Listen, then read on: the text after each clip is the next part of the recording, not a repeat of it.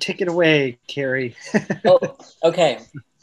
Um, so people are always curious about the genesis of this project. And so I just thought I would start there, do a sort of a quick intro, and then pass it off to um, Ilona Berger, who was the DP, Zeph Fishlyn, one of the two art directors, and Alec Dunn, who wrote the voiceover. Um, okay. So Maggots and Men started with the concept of setting a film in a definitively all-male environment, and then casting it with actors from different gender expressions and bodies, and thus redefining male for the audience. And I'd done this previously with schoolboys in a short that was Phineas Slipped, and which I completed in 2001. And I'd spent several years making Phineas Slipped. So after it was finished, everyone would always ask me next, would always ask me what was next. And my friend Allison did this when I was visiting her in London. And I told her that I wanted to make a sailor movie.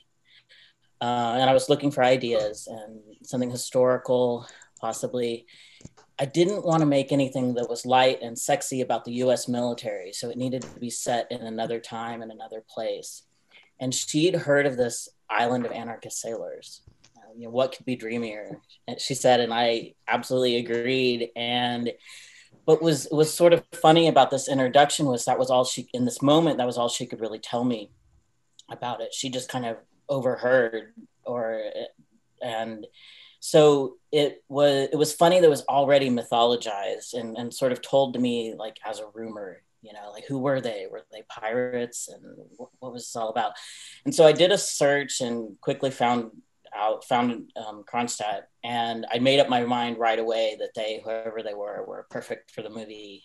My imaginings were enough, but as I did the research, I got more and more involved in the actual history of Kronstadt. And I'm excited by revolution and ways we can transform society. And that's my impetus for starting to make films to change people's perception of gender.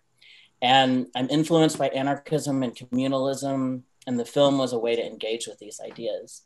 The conversation above, um, the the conversation I just mentioned with Allison took place in a squatted funeral parlor where she was living at the time. She was part of a squatting community in South London where I had a lot of really magical times, and I visited it often as I could. I wanted to move there, and because I never did, I had this romanticized idea of what it would be like to live in that anarchist utopia. In making Maggots and Men, there was a lot of emphasis on the process of filmmaking, and we prioritized the experience of being on set or in a scene. We drew people from different networks, trans folks, radical queers, film people, and also through activist groups that we were part of, networks of radical left that were already quite strong in San Francisco. The politics of how we ran the set, the recruiting, the casting, all of that were important, and we discussed at length. It's all non-professional actors, very few casting crew, paid beyond travel expenses. We collected building materials off the Craigslist free section. We dug through dumpsters. We were on a tight budget. We were also consciously trying to minimize our footprint, buy as little as possible, and use things that would otherwise go to waste. And while making this movie, in a way, we created our own intentional community. It took 5 years to make, and there were a couple of years where we were in production when it was a lifestyle. It wasn't really a typical movie set. We built a studio in Ilona's backyard. Actors would do cooking shifts and build sets, and the crew were extras. Between the shoots, we'd have Sunday night sewing parties where Flo would cook fabulous meals. We'd put people to work sewing hats and making stencils. The film really consumed us at that time. And when describing the process, I have to say that there was something that felt very cosmic about the way all the things align. This is kind of hard to explain, but for example, Flo felt that he had to work on Maggots because of a dream that he had that connected him to the project, and he brought a real kind of magical energy. There were a lot of sort of uncanny connections to the source material in ways that aspects of the project just really fell into place, and the whole thing just felt very special. There was the revolutionary ideas and the inspiration from and our fascination with the source material. It was also this unique collaboration of trans folks and a much needed celebration of trans self-acceptance.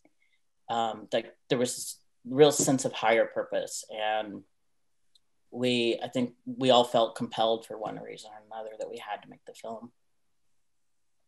So I'll pass it off with that. I don't. Ilona, do you maybe, sorry, Cary, do you want to say something about Flo for folks who might not, I think you just mentioned his first name or what his role on the project? Oh yeah, Flo McGarrell, and he was one of the art directors, and he moved out to San Francisco to work on the film, and we lived together, and we developed a really strong friendship. He's not here now. He passed away in 2010. But, so he's much missed in this moment. Yeah. So I guess I'll speak a little bit about our visual influences and approach. First of all, we shot the entire film on film, which was an amazing, and maybe for me once in a lifetime experience with something of that scope. Everything seems like a once in a lifetime experience with that film in many ways, including just the collective aspect of it. But Cary and I watched, of course, Eisenstein, which is obviously quoted in the film, but also Ukrainian director, Soviet director Dovzhenko, who kind of had a more like lyrical, sensual style in his film Earth. And then Enthusiasm, which was a later film by Dziga Vertov. I believe, am I wrong? I could an early sound film about post-revolutionary orphans. No, it is Dziga Vertov. And then we also watched Soviet films of the thaw era, like the 60s directors who often were taught by Dovzhenko,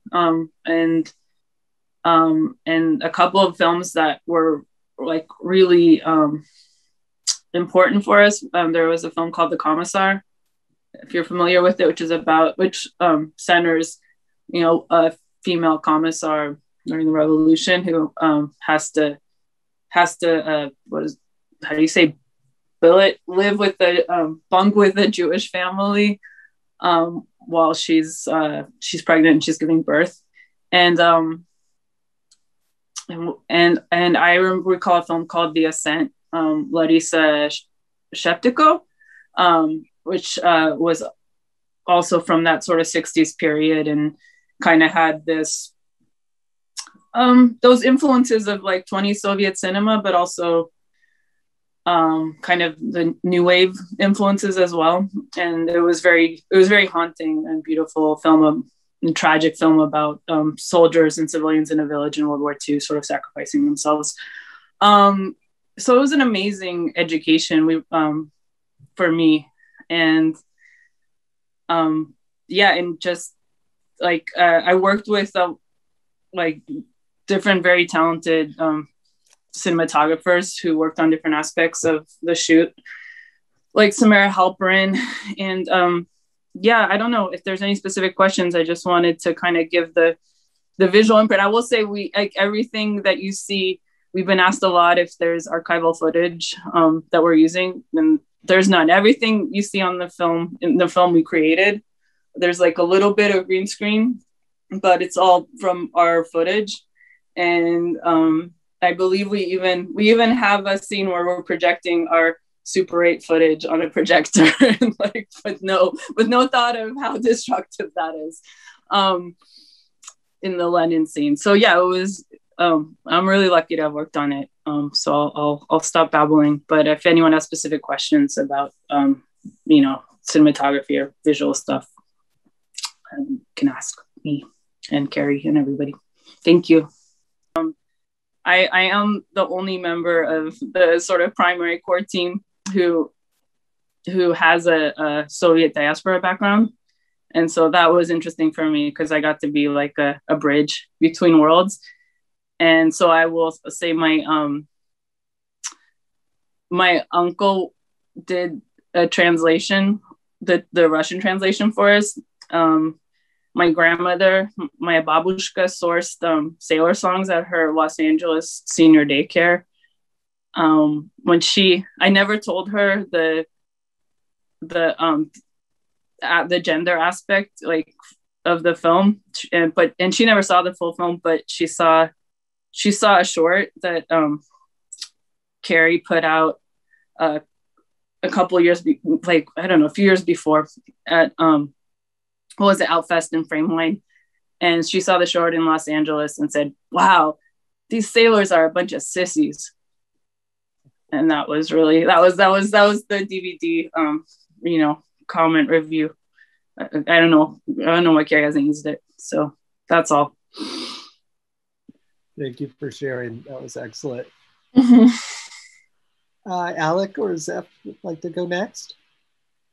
Stepped in for the sort of second half of the shoot of the film production to fill Flo's big shoes. And I kind of have a visual arts background, and so I was thinking about doing this for sets and design, kind of partly based on what had already been done, and sort of partly based on kind of my own research into constructivist art of the era, in making a film set that was like really kind of playing on the same ideas, so it wasn't trying to be really realistic. And just to speak really briefly about Cary already talked about the community aspect of the film production, but just to say that was really what brought me in, and so many of the people that I knew who were involved in the film, it was very much a labor of love and very much in this sort of spirit of creating your own utopia, using something that was sort of like a history that we didn't try to stay true to the history. We were like using the history for our own purposes. And so, yeah, I'll leave it at that. Cary's donning the hat, which people in the chat were asking how they can acquire those said hats. So there might be a market for them. They're long gone. I think I just have one. We sort of handed them all out, yeah, it's also been a few years. It's been 10 years now since we finished, and I've gotten rid of my possessions several times. I'll just follow up. I can talk a little bit more about influences. These, let's say coming into the project, I had this idea of like making the film into like an idea of approaching the film as a collage, and Flo turned me on to Daisies, which was very similar in that sort of approach to filmmaking. Beau Travail is a film that we looked at that really came to mind when doing the sort of exercise scenes. Corel, it makes it in the windows that are hanging in the cabaret scene. As far as text, another one is the Ida Met, and there's also Israel Getzler.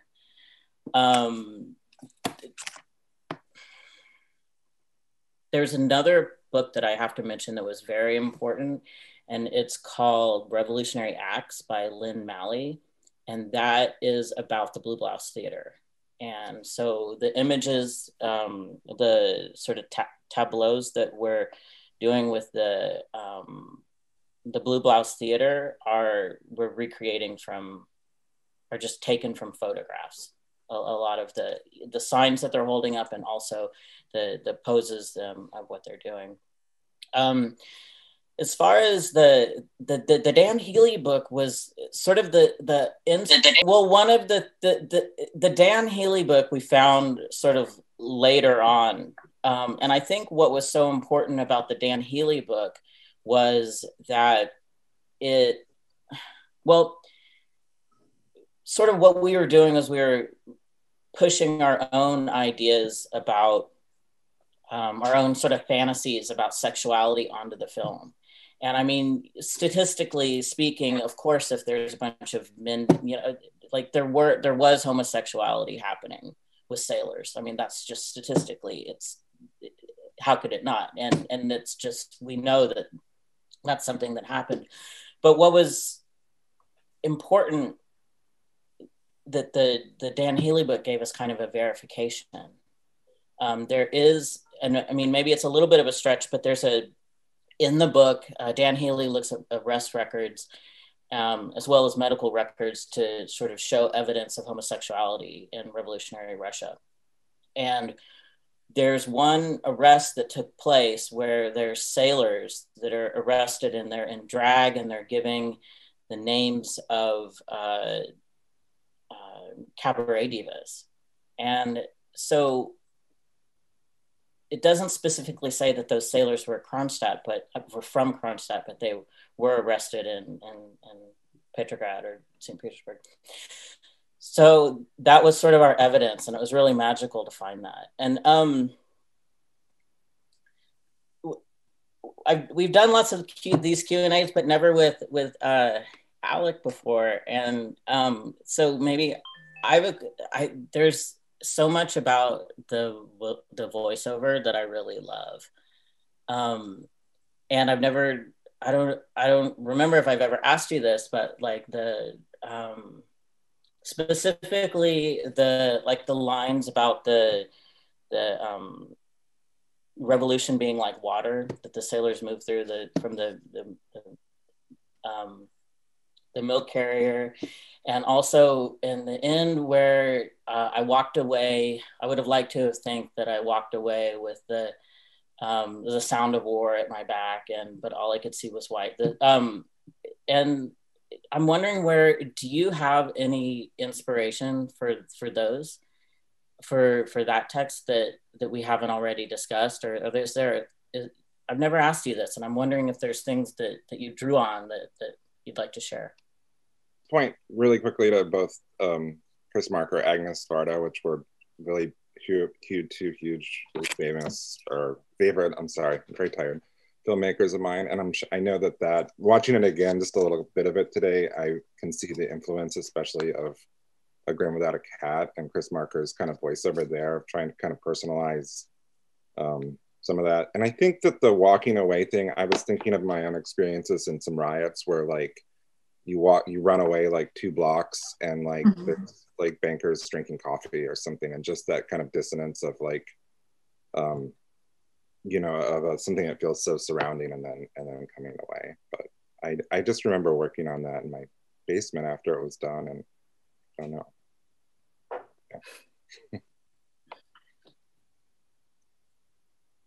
Yeah, like I wanted to take a moment to talk about the current situation in Russia, and how you think that the queerness of the film helps illuminate both the history and the present. We know in Russia nowadays, the lives of LGBTQ comrades are criminalized, prosecuted, and wantonly taken. And just maybe a comment on what's going on right now. Yeah, well, I could just say really briefly that one of the things that was really striking about making the movie is that we did have Russians, people that had grown up and immigrated to the US working on the film, and in those conversations they hadn't read the history, and it was something that they weren't exposed to. And I really like the idea of the movie making connections between people, making connections to history, and queers making connections to other queers. And I like the idea of people, this mix of people interested in the history mixing with people that are attracted to the queer content. And I would love for it to inspire or create a sense of connection. I would love for it to kind of at least participate in some sort of a positive movement. Does anyone, Ilona? Or? Yeah, I think just back on the subject of hoping to be a bridge between LGBTI communities there. I only learned recently that how one of the drummer for the most famous Soviet era rock band, Kino, was was painting or making art about sailors that was really homoerotic in the 90s. What was very, so it's interesting. It seems like that we're accessing histories that people in Russia and former CIS countries are also accessing, and you know, broadly, I very much support folks in those countries that are having a really terrible time. I'm not keeping up with it enough, but I want to, but just for me personally, like I do want to connect and be a bridge, I guess is what I could say. Thank you for sharing. I'd like to spend the last couple of minutes here. I bought us a little bit more time to just get an idea of what folks are up to nowadays. What's been exciting you? What's been driving you? Any cool projects that you'd like to talk about? I would love to just go around the room and have that be our closeout, if that's okay. 2018, I made a short about it was an ACLU sponsored project, and it's part of a series called Trans in America. And the short that I did was about a African-American trans woman living in Chicago that was sort of getting on her feet after incarceration. And I'm continuing that same project, and now I'm making a feature about her. And she's one of the things she's doing now is she's involved in a lawsuit against the state of Illinois that bans felons from getting name changes. And so she's one of 8 transgender plaintiffs that are trying to get